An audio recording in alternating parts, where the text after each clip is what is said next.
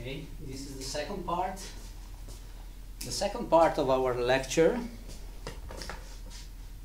So, I recapitulate what we had in the first part. The starting point was the Ising model. We split the Hamiltonian into two terms, and we used we calculate the variational free energy composed of these two parts, and this is the result of our calculation. This one is for system of non-interacting spins, okay, and this is the contribution of the interaction part, where I use the notation S average naught, and we calculated this was the tangent hyperbolic of beta lambda. Okay, so now what is the Bogoliubov procedure telling us that the best approximant to our free energy is obtained by minimizing with respect of lambda this f of lambda. So we minimize now. So we take the derivative of this f with respect of lambda and we set it equal to 0. And this will give us the optimal value of lambda and therefore the optimal free energy. So this is a calculation that we can do here. Now I skip a bit of steps. The first term we have to differentiate with respect of lambda here, but we will see that this this derivative is actually giving minus n. Okay, you realize it's a simple calculation. This is hyperbolic tangent of beta times lambda. Okay, now I have to differentiate with respect of lambda also this part. Okay, there are two. Do not forget that our S naught, this average, depends on lambda. So I have to differentiate here, here, and also lambda here. Okay, so let's first do the simplest differentiation. This is plus lambda n S naught, which gives plus n S naught. Okay, this is the differentiated with respect of lambda. And now I differentiate with the lambda that is inside here. Okay.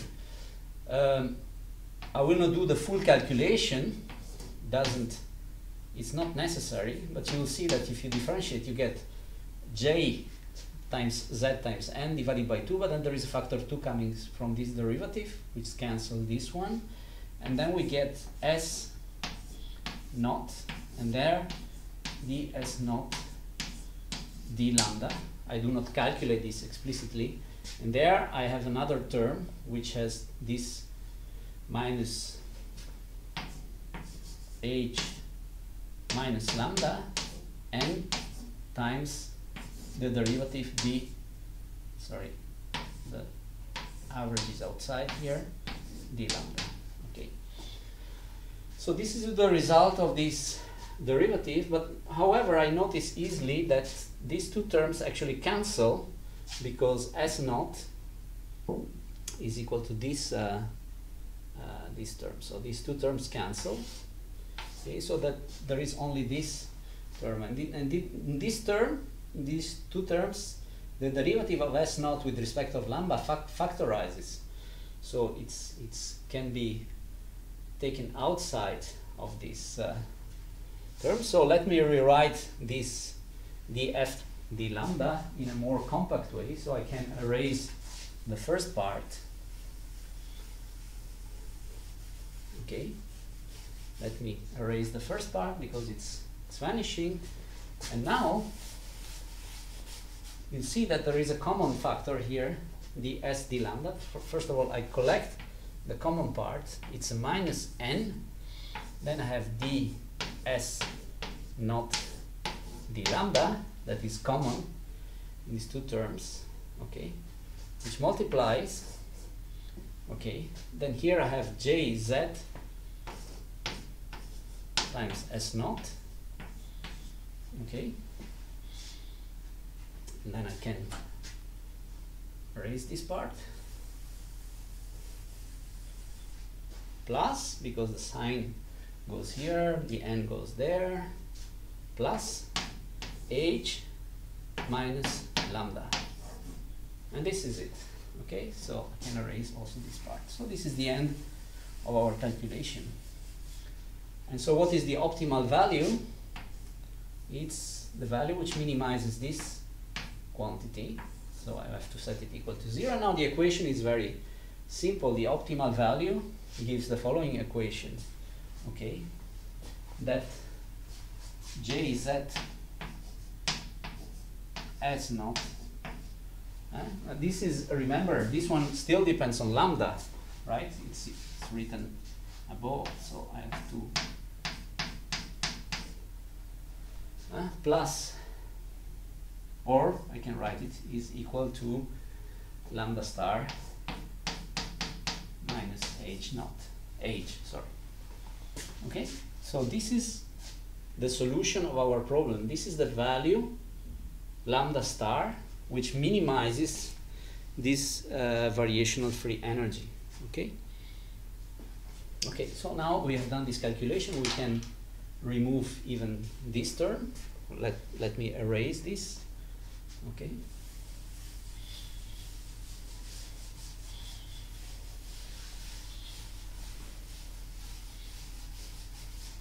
Okay. So we have an approximate of this Bogoliubov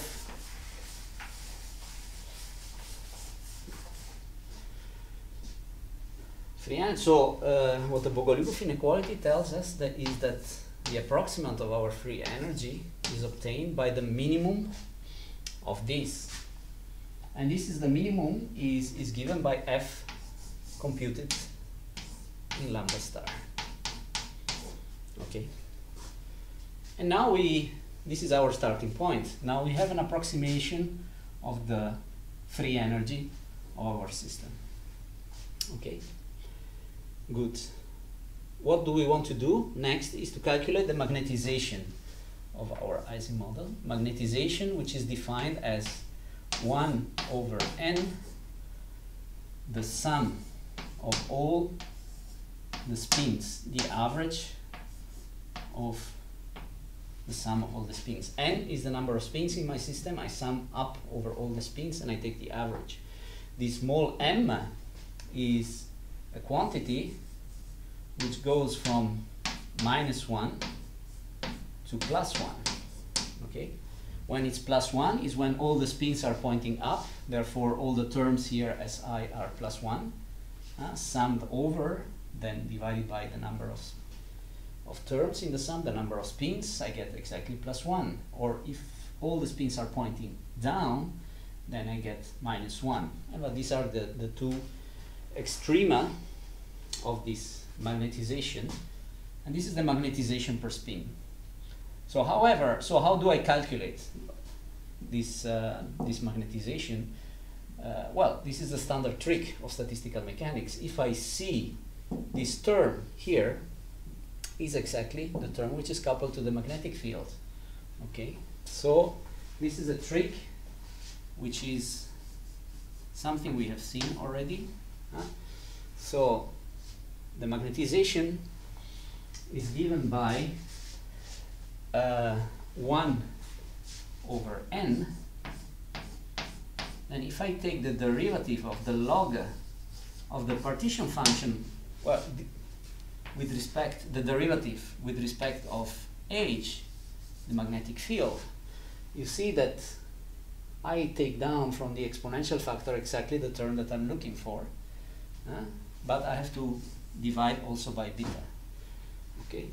By the way, this is an exact formula, right?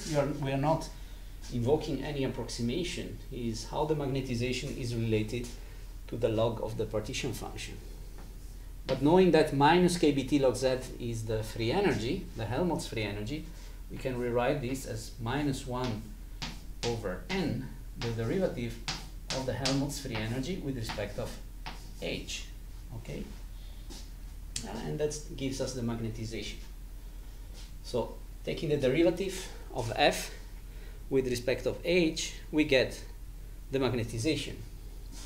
Okay, so instead of using f, now we use our Bogoliubov approximate. This again, this is an exact formula.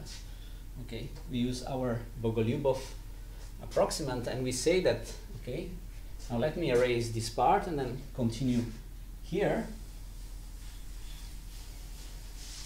Okay. Let me continue here. Okay, so what we say now is that we have to differentiate with respect f with respect of h, but we use our approximate. So our approximated magnetization is given by -1/n, and then I have the derivative of f of lambda with respect of h. So f of lambda star.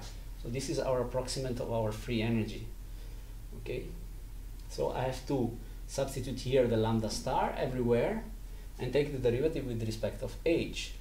Okay, now be careful. So when I have lambda star here, I have lambda star here, I have lambda star here, lambda star here, there is an h here. But h is in two places. Okay, it's here explicitly, a term which I see directly. So when I take this derivative, this is easy to compute. But then there is another dependence on h, which is in lambda star here. Okay, so then therefore I can write -1/n.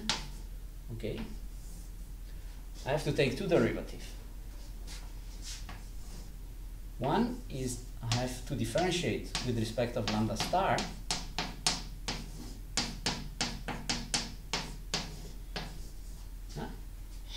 I take the derivative with respect of lambda star and then derivative of lambda star over h, and the other term is differentiating directly on this, but this is easy.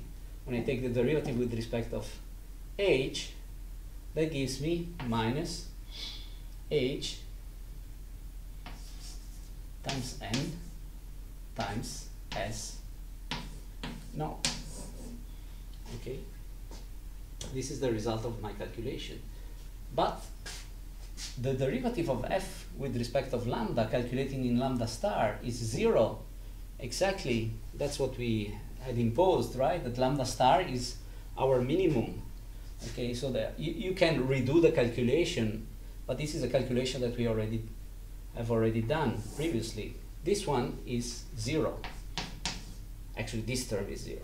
Okay, so we don't have to care about this.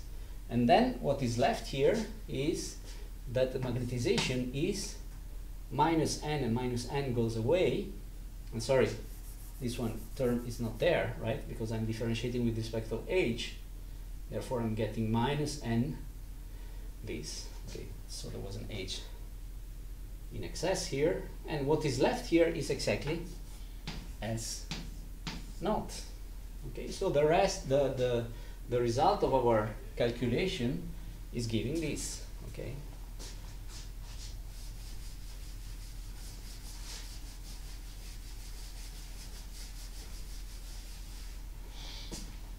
well, it's not surprising, right? This is just saying that the magnetization is the average spin calculated with respect on the Hamiltonian zero. So this is an equation that we can write it here. M is S naught. Okay, everything calculated in lambda star. Now we can easily combine these two equations that we get. This is a system of two equations. You can easily combine them because S naught is here and here. So this is giving that if I substitute M naught there is plus instead of S averaged 0, I replace M, I get this equation, and therefore lambda star is equal to JZM plus H. Okay. Yeah, so now recalling the connection with S naught here, this is M, we get an equation. Combining all these results that we have, we get the equation as follow. M is the hyperbolic tangent of beta times lambda, lambda star in this case. Okay, so the end, our calculation is giving the following result: beta j z m plus beta h. Okay, so and which is the final result of our calculation, and this is the important results that we will analyze in the next part of the lecture. Okay, so this is the result of the Bogolyubov inequality calculations. I recall you, we started from splitting the Hamiltonian into two parts. We have done all the calculation. We have calculated the variational free energy. We have optimized this free energy with respect to parameter lambda, and the optimization has given us the following equations, where S naught is given by this. And by solving these two equations together, I get the following result: that the magnetization in the Ising model, in this Bogolyubov approximation, is given by is a function itself of the magnetization. So we are here dealing with the not an explicit formula of magnetization is equal to some function of magnetic field and temperature and so on, but the magnetization appears on both sides. So this is what we have to solve next, and that will be done in the next video.